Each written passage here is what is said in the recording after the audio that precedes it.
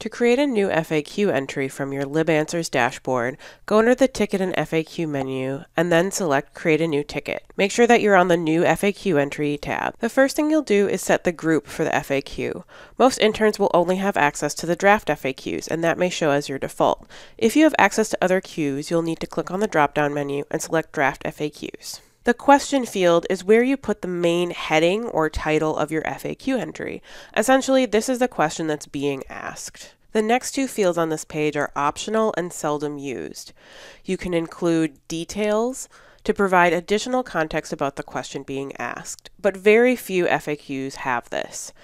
One that does is the Where Can I Find Picture Books question.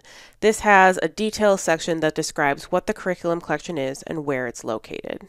If the entry question can be answered with 1 to 2 clear sentences, then go ahead and include a short answer, but most FAQs don't have this field filled out.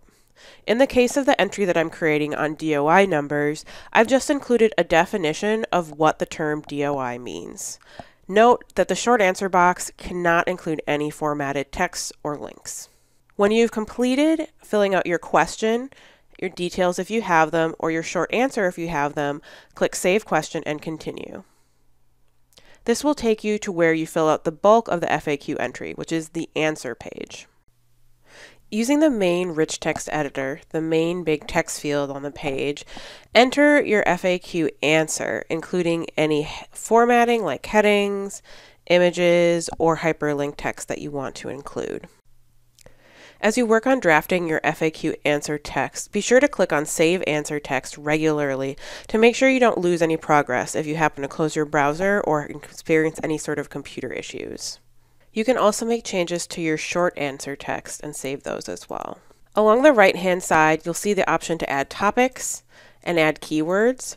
When this FAQ is published, it's going to be moved into the main general FAQ group where it will be visible to the public. At that time, it's going to be assigned a new topic associated with that group and new keywords associated with that group. So there's nothing you need to do with these right now. Once you've filled out your answer text, you can go in and upload any files you'd like associated with this FAQ. This is rare. Very few FAQs have files associated with them. You might add any links, so you can include external links. And you can also add links to other FAQs and search them here. So I want to add the What is Search at UW FAQ, among others. Once you've added all your links, you can then go and choose to add any how-to videos that you think might be useful. Go to Add Media Item, enter the title, and then paste some embed code. If you add a video, make sure to edit the iframe size. So width, we can do 100%. And height, we want to keep it to about 500. And then click Add Media. When you've added all your media, links, and files, and you're happy with your FAQ text, be sure to save your answer and save your short answer text as well. Be sure to preview your work to make sure that it makes sense in a published view and that everything is included. And then I want you to change the status, essentially publishing this draft, to let me know that it's ready. So you're going to click on Change Status, and this is going to be a part of the Draft FAQs group. So since that group is private and can't be seen by the public, it doesn't matter that we're publishing this draft FAQ. So once you've changed it to Published, click Save, and then click OK on the little pop-up, and you should have a saved FAQ in the Drafts FAQ group.